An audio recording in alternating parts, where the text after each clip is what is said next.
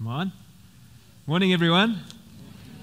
My name's Guy. For those of you who we haven't met, my wife Cheryl, we have the great privilege of leading this team, the eldership team here. And youth, you guys can go. Enjoy your time in the tent. The youth have outgrown the tent. So again, wonderful problems to have. We don't know what the solution is yet, but we are thinking about it ongoingly. It's awesome to see that.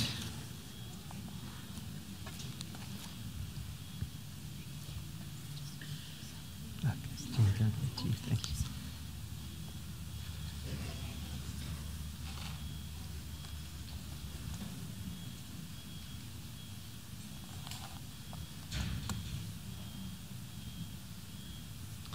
Cool. Ferdy and Steph, so nice to have you guys. Ferdy is actually the architect. They're both from 3CI in Pretoria, and he's been the brain box behind all those plans that you see up front there, and popped in to see us, to see how we're doing. Thanks so much for all your input here, Ferdy. I feel like the Lord just wants to say to some this morning that He sees you. When I was driving here this morning, I remember the story of Philip, who brought a friend called Nathaniel in the Bible. Do you remember? And he said to Nathaniel, he said, "Come, we've met the Messiah from Nazareth." And Nathaniel says, "Nazareth, what good can come from Nazareth?" He was kind of almost skeptical about Jesus. And as Jesus saw him, he said to Nathaniel, "I saw you while you were sitting under the fig tree before Philip called you. I saw you." And at that moment he dropped and he said, he acknowledged that Jesus was the Christ. And I just get the sense for both services, first and this one, that some of you have come to church this morning and you've asked for a sign. You know, I know it's not always the best thing to do, but sometimes it does happen where people come and they say, "Lord, if you truly are God, especially if you're searching and perhaps haven't found that relationship with Jesus yet, if you truly are, then speak to me." Or it's just like God needs to break into a part of your life. And you came this morning saying, "Lord, if that's you, then please give me a sign." Well, I think this is the sign. Like God acknowledging you. In the midst of a meeting, He would acknowledge you and saying, "I see you." And Michael, I want to say that to you. I just feel like God's saying, "I see you, boy. I see you in the midst of what's happening. I see you." Yeah. Okay. Let's pray. Father, we thank you for the power of the Word of God. And as the Word is brought, may it cut to our hearts. You are Lord of the church, Jesus Christ, the King and the Lord. And in our hearts we bow our program, our desires, our lives before you today. And as you have done so beautifully in worship, Lord, I pray that the preach will just be a continuation of that. In Jesus' name, amen. Just before we get into the word, we actually had 5 child dedications in the first service. Babies just seem to be popping out everywhere at the moment, especially at the first service is kind of where they seem to come. Are there any here that have had children in the last year to 18 months? Can you just show us who you are? Okay, it definitely looks like they come to the first service. But I don't know how many were here at the back. It was just chaos, absolute chaos. And I want to just quickly tell you before I get into the word, our understanding of baby dedication, because different churches have different philosophies around it or different thoughts. And ours doesn't mean ours is better than anyone else's. We just try and be as biblical as we can with our understanding of child dedication. That word dedication is actually not in the Bible, but the principle or the concept of dedication is. And the 2 stories, there's others, but the 2 that we use is is in Luke 1 and then 1 Samuel chapter 1. Sorry, Luke 2 and 1 Samuel 1. In Luke 2, where Jesus' parents take Jesus to the temple, and it uses the word they presented him to the temple. So in those days, there were still Old Testament kind of rituals that they had to adhere by, and when the firstborn was born, he needed to be presented to the temple That principle of presenting is what we go for. It's like parents, and in fact, child dedication is more about parents than it is about children. It's parents saying, Lord, you've given us this little one, and we're going to do our best to bring them up in your ways, and so we present this child to you. We dedicate this child to you. You can do with this child what you want. It's actually a very special moment. And then the other one is in 1 Samuel, where Hannah's crying out for a child for years and years. And she says, Lord, if you give me a child, I will bring the child to you forever, and basically hand him over to you. And so they use the word bring or brought there. There are other different formats that some churches use, like infant baptism or christening. I'm not saying those things are wrong, but our understanding of infant baptism is a Bible can't repent. A child can't repent, can it? A Bible also can't. A child can't repent because the Bible says repent and be baptized. So if a child is meant to repent, then it just can't, and that's why we don't use that terminology. And so we did it this morning, 4 families, 5 children, and basically watched the parents present their little ones to God. We're having a few more of those lined up in the next few weeks or months. You can get word out there for that. I want to get into the preach, and I want to give you a little bit of a background to where we're going this morning. At the end of every preach, every time I preach, obviously you're looking at up-and-coming preachers, and I'm asking God from early in the week, Lord, what you saying? What's next?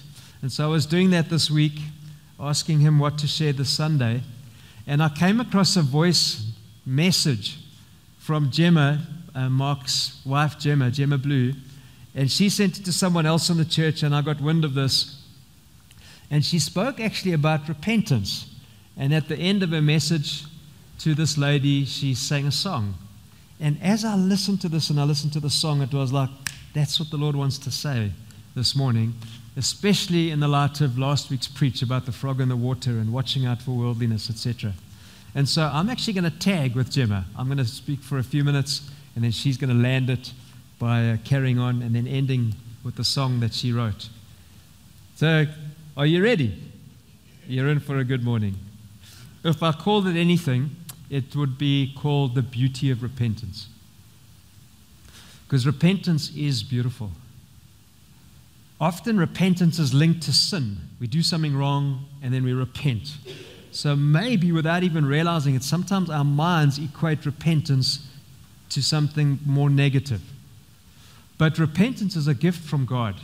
And I want to just take us through 3 categories of repentance with scriptures around those, and then I'll hand over to Gemma. So if you've got your Bibles, why don't you turn with me to Mark 1:15. This would be the first category that we'll tackle.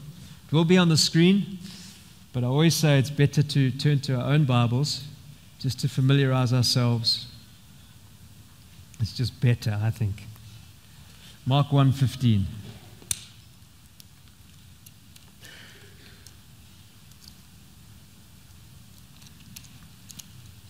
This is Jesus' grand entrance into his ministry, really. For 30 years, he's kind of been hidden, preparing himself for the last 3 or 3.5 years of his life. And he enters the stage, as it were, with this radical statement in verse 15 of Mark 1, "The time is fulfilled. The kingdom of God is at hand. Repent and believe in the gospel."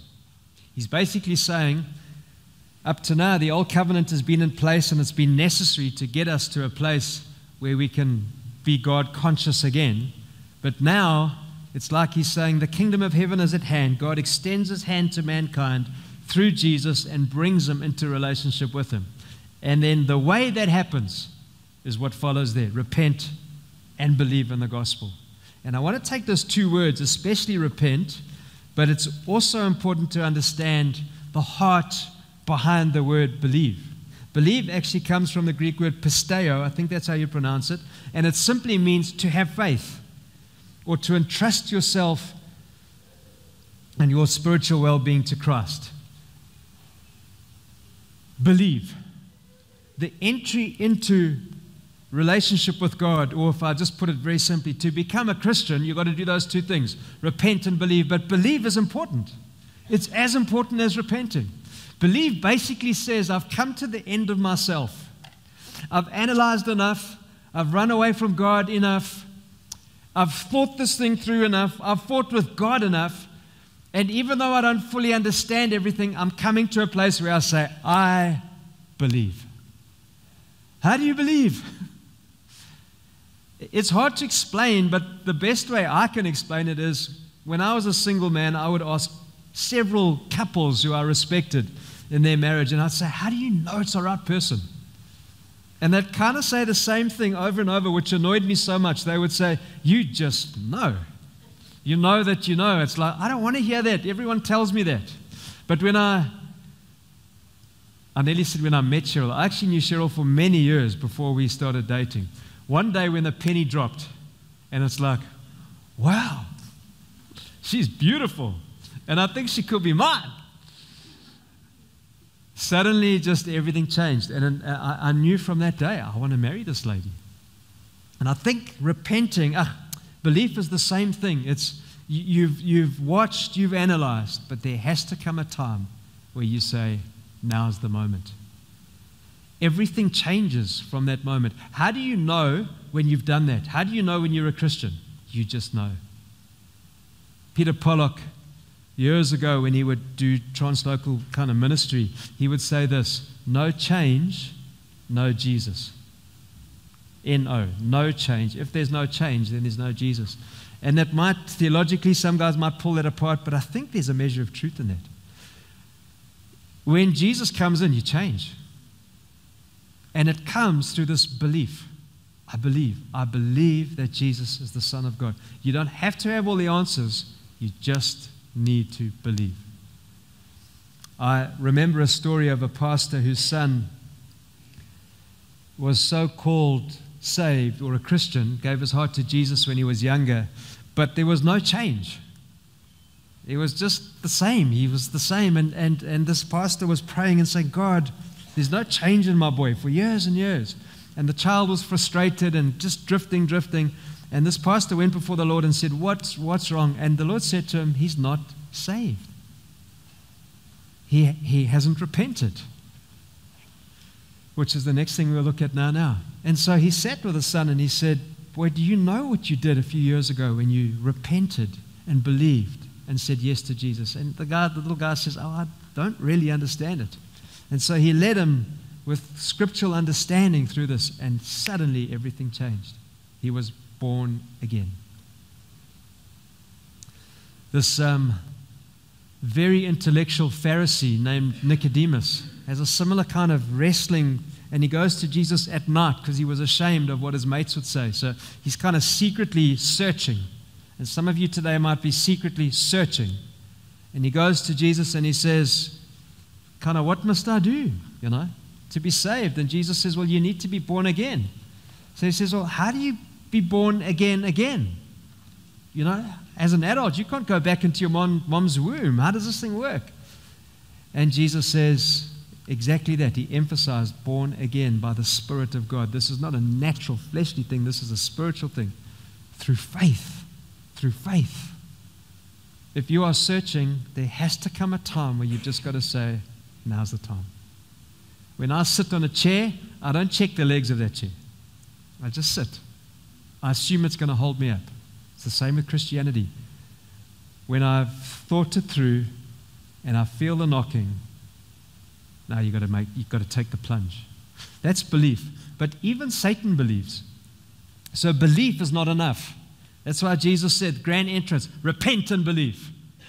Belief is not enough. Belief must come with repentance. And let's look at that word quickly. It's also from the Greek word metanoia, which means a few things. It means to have deep sorrow, to think differently, and to change one's mind. You've heard the analogy of being born again. Some people say it's like this. You're walking in this direction, and you have this encounter with God. You repent, and you believe. And you do a 180, and you're now walking in that direction. I think that's a good analogy or metaphor of repenting, but it's more than that. The change of lifestyle comes firstly from a heart of deep sorrow.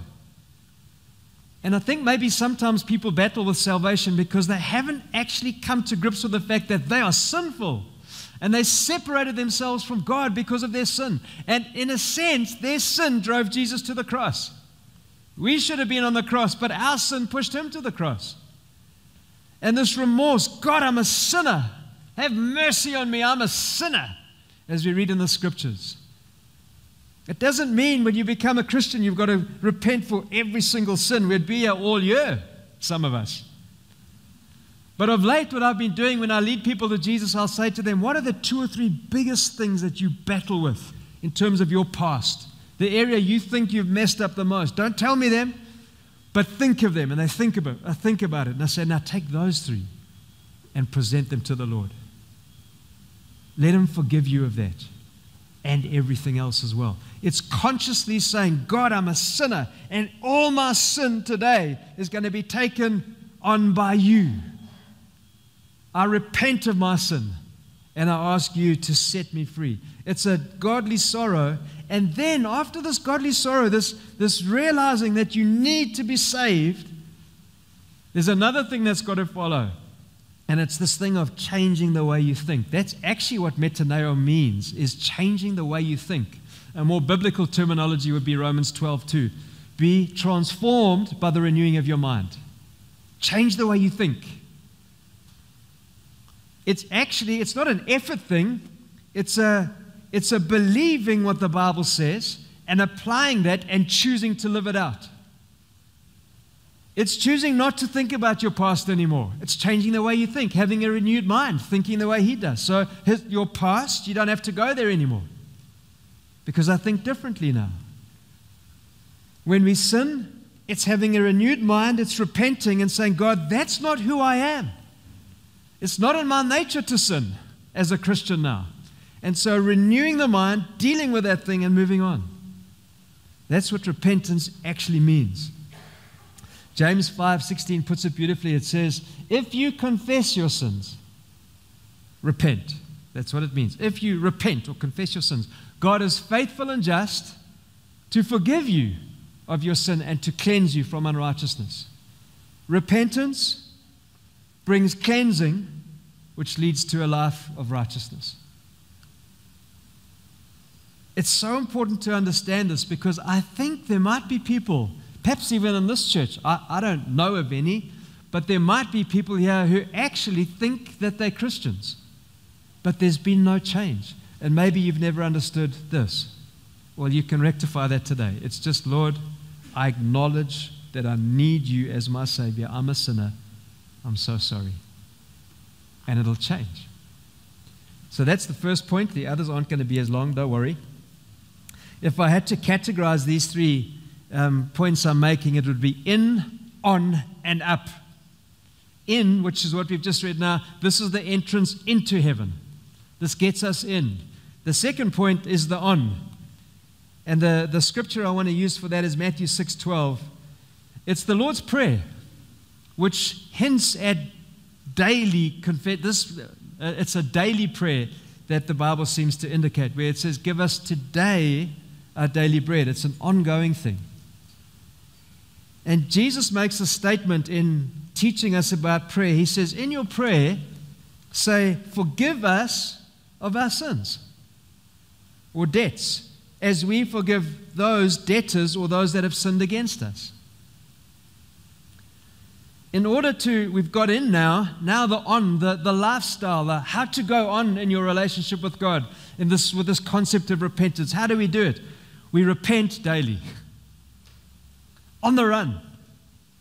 Rather than wait, like Gemma's going to talk to us in a few minutes about David sinning and waiting a long time before he repented. May we not be that person. As soon as we mess up, we have a thought that's wrong, or we say something wrong, or we do something wrong, it's repenting on the run. God, I'm sorry. There's a horrible theology that used to go around. I haven't heard it for a little while now. But at one stage it was very strong. And it went something like this. We don't need to repent anymore because God's taken away our sins anyway. When I was very young, I used to hear this phrase, greasy grace. You know, like grace is cheap. That's kind of what it amounts to. It's God is so good, so I can do anything I want to, and He'll forgive me. In fact, He's forgiven me already. Greasy grace. It's just there's no reality to that lifestyle. The Bible doesn't teach that. It says, forgive us our sins on a daily basis. You might say, well, God, at the cross, didn't Jesus forgive us all of our sins, past, present, and future? The answer is yes. Because of the blood of Jesus that's covered our sin and covered our hearts, and He lives within us, God can now look at us and not destroy us because He sees the blood of His Son. So He has forgiven our sins. But actually, this thing has to do with maintaining relationship. If I mess up with Cheryl or I say something that really hurts her, I can't say to her, babe, at the altar, kind of said I do to everything and it's covered now. No, I was a chop. Sorry for being a chop. It's a repentance. It's a meaning it from the heart. I hope that clears up that theology. If any of you have heard it, just throw it away because it's not biblical. I've had this thought actually while I'm speaking now. There's another form of repentance I want to throw into point 2 here. And that's from 1 John 1:9. Confess your sins to each other and pray for each other that you may be healed. Sometimes repentance, obviously we start with repentance from God, but sometimes repentance actually is helpful to bring someone else into the loop. Confess your sins to each other. If you're really battling to forgive yourself with something, pull a friend along and say, look, the Bible says, I need to actually get this thing out. They can't take the sin away from you, but they can help you. They can pray for you. And then the third and last point. So we've done the in. Repentance gets us into heaven. It gets us on the journey and keeps us on the journey. And now the up. And the up for me talks about this very precious relationship with God that's ongoing. And the scripture reference for that I want to use is Matthew 3:8. Matthew 3:8. It's very simple. John the Baptist says this. He says, bear fruit in keeping with repentance. So fruit and repentance seem to be linked. What's fruit? Picture a big old fruit tree. Every farmer wants to have a tree that's full of fruit, don't they? That's the goal of every fruit tree, is to bear lots of fruit. To sit under the shade of this tree just dropping or drooping. Is that the right word? Drooping? English teacher up the front there. Another one over there. Drooping with fruit. Repentance seems to bring this about in our lives. It brings about fruitfulness. And I want to suggest to us that fruitfulness is actually holy. It's a partaking in the glory of God.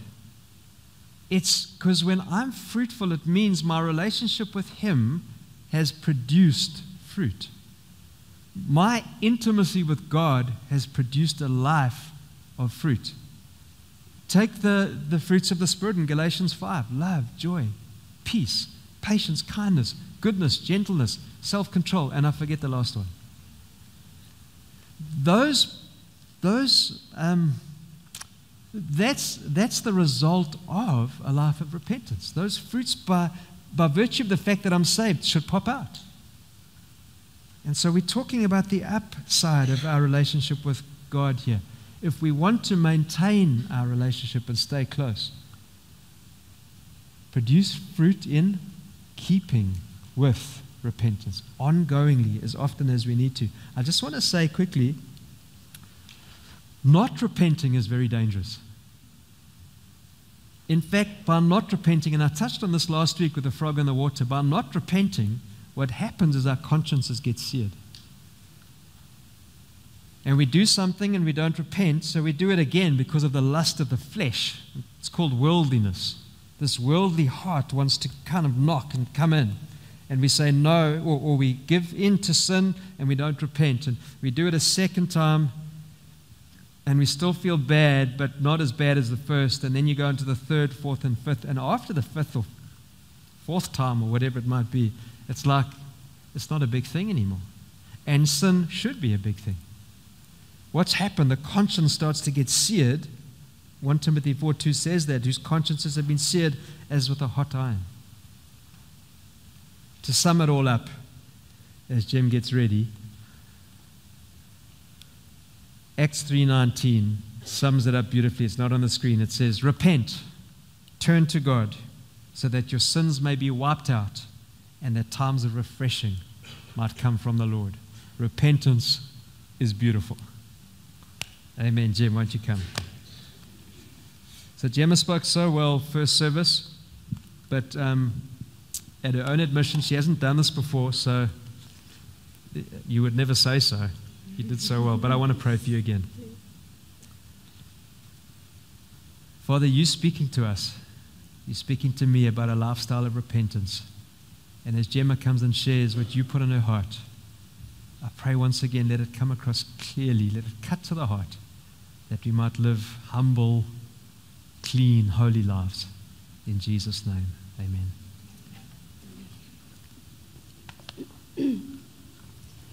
Hello. Right. I'm going to start with being horribly honest, which is no surprise if you know me. Oversharer. A few weeks ago, I was feeling quite irritated, and if I'm honest, very ugly in my heart, towards, I can't even remember who, but someone had said something. They were just annoying, and if I'm truthful, and I didn't respond beautifully. I went to my wonderfully long-suffering husband, Marky, and I ranted, like, oh, why are they like this? And why can't they be more like, it was ugly. And after doing that, I kind of actually stopped myself partway through my rant and realized I felt like a dog chasing its own tail.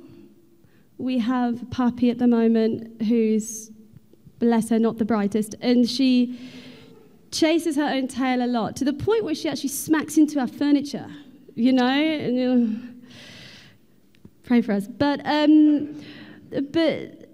that's what I was starting to do with my words, and I've realized it. Anyway, I didn't want this offense to take root in my heart.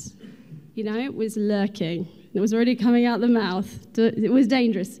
So I gave myself a timeout, which is what I would normally do to my children. And I sat in a room by myself because I realized this is toxic. To be honest, I'm more comfortable singing than I am speaking.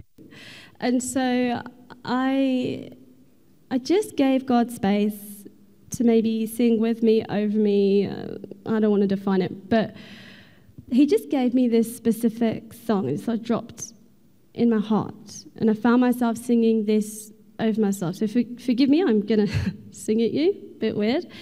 But it just kind of went like this. Don't take from me your presence, God,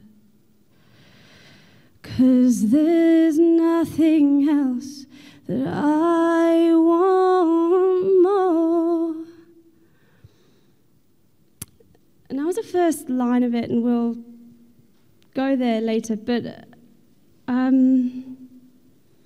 I looked up this concept, of like God's presence, and it took me straight to Psalm 51, which this idea of please don't take your presence from me, Lord.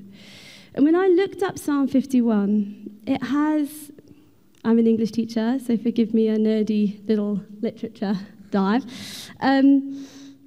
It has this little sort of, I guess what I would call an epigraph or an introduction, and it says, for the director of music, a psalm of David, when the prophet Nathan came to him after David had committed adultery with Bathsheba.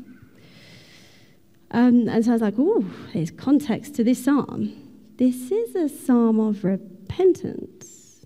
This is how David responds in worship as a way of repenting to the Lord. So then I got interested. So I flipped to the story of David, and when I look at that, David really messed up here. He had not only committed adultery, but to try cover it up, he then, in effect, he murdered someone. He murdered this lady's husband, at war, but it was intentional and strategic that he ended that man's life. He had blood on his hands. And David had got away with this. No one had called him out. He was still king of Israel.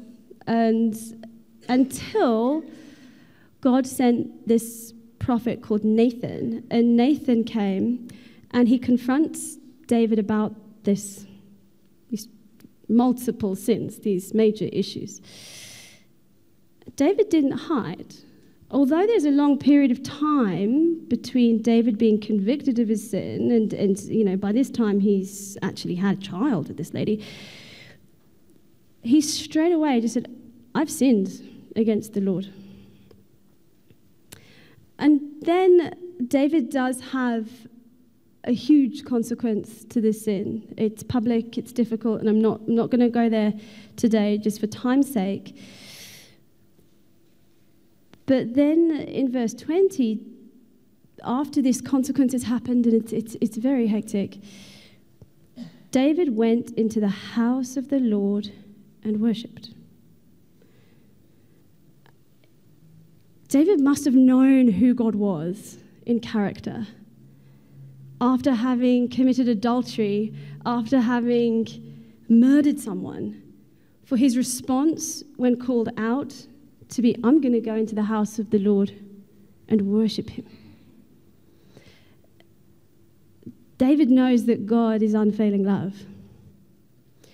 And unashamedly, he's running back into God's presence. I think David knew there were only two choices. There's, like me, being offended and ugly and toxic, or there's God's presence, because he's holy. And God's presence is beautiful. He's glorious. He's holy. He's perfect. But his presence isn't flaky. It's not that he's fickle like us. I'll be your friend one day and not the next. It's not that. It's that if God is holy, his presence, it can't reside with this ugly trash that I'm trying to carry along with me and stay in. It's rotten. And I feel we have these choices. I have the choice to be offended over here and be very ugly and be my religious high horse and, well, they shouldn't have done this. I'm as ugly as the next person. Or I have the choice to just look at God and be in his presence and dwell in his holiness. And suddenly that doesn't feel so appealing anymore. That's beautiful repentance because my eyes, they're fixed on him. And it's the same with my temper, because I have one.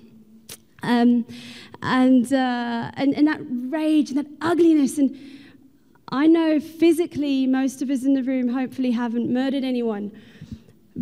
But figuratively, with my tongue, I definitely have in my anger. I've cut some people down. So I can stay there, or I can go over here and be like, Jesus, you are beautiful. And that stuff's going to melt away in his presence. It has to. And then I look at adultery, David, and I go, oh, well, I haven't actually, some of us have committed adultery in the room. We have. We've looked at people ways we shouldn't have. But not only that, we've figuratively, forgive the English teacher, we've figuratively committed adultery. We've put stuff above God. There's addictions. We have them. And I can stay here, or I can choose, this is where I'm going to get wholeness. Looking at you in your presence, God, that stuff's going to melt away. And I feel like these are the things. And if I strive here, I'm like, Lord, I just want to be better. I want to be a better version of me. I'm not what I want to be. I can just be like a dog chasing my own tail for a really, really long time. Or I can go, I'm going to be in your presence. Your presence is what is going to reconcile me with you.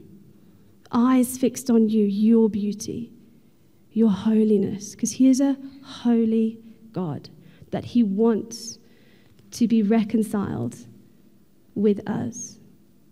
In this Psalm 51, it says, he can teach us wisdom in the inmost part, in the inmost place. And we're faced with a really direct choice. I can be offended or angry. And this song has stalked me, for want of a nicer word, for the last 3 weeks. Every time I'm trying to go down this road, I just hear, don't take from me your presence, God. Oh, let's go over here. Let's go over here. So if the worship band would love to join.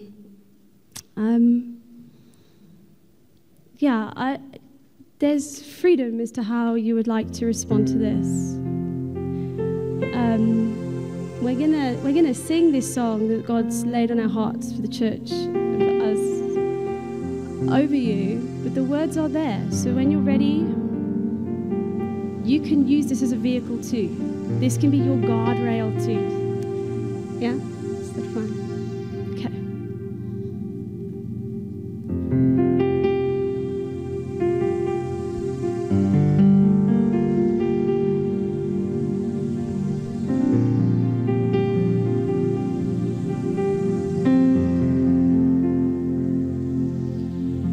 Don't take from me your presence, God, 'cause there's nothing else that I want more. You're slow to anger, rich in love. It's you I worship and adore, 'cause all I want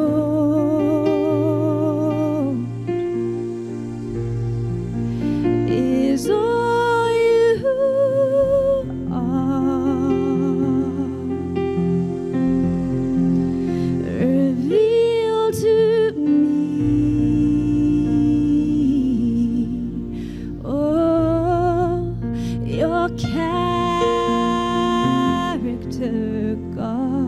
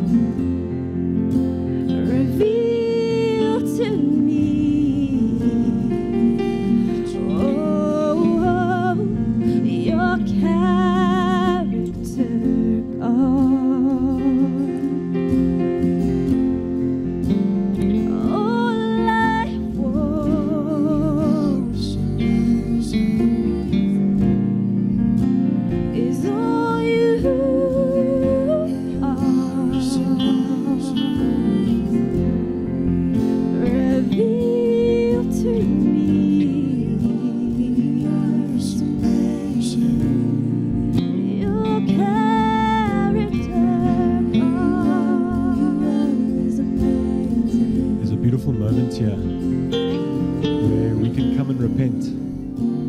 We can come and say sorry. And I'm reminded of what a simple thing it is to say I'm sorry, and yet how difficult, how hard, how challenging it can be.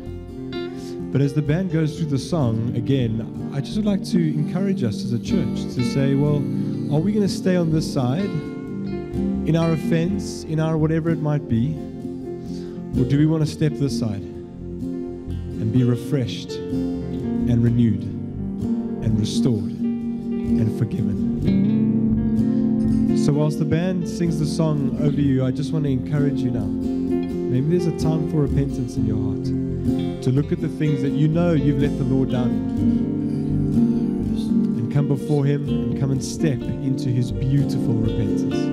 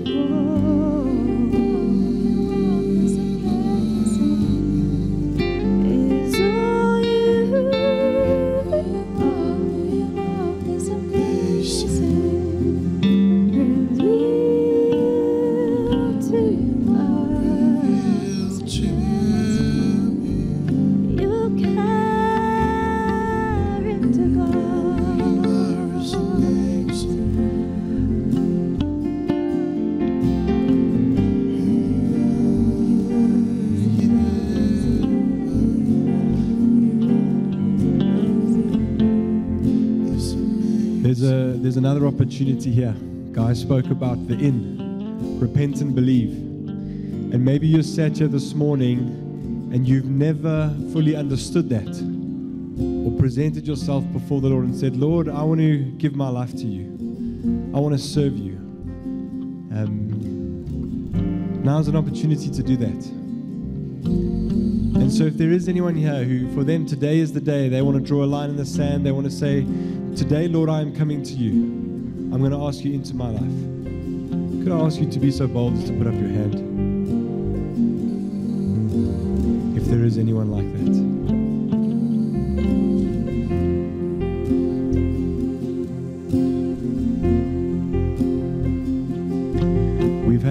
special time here this morning.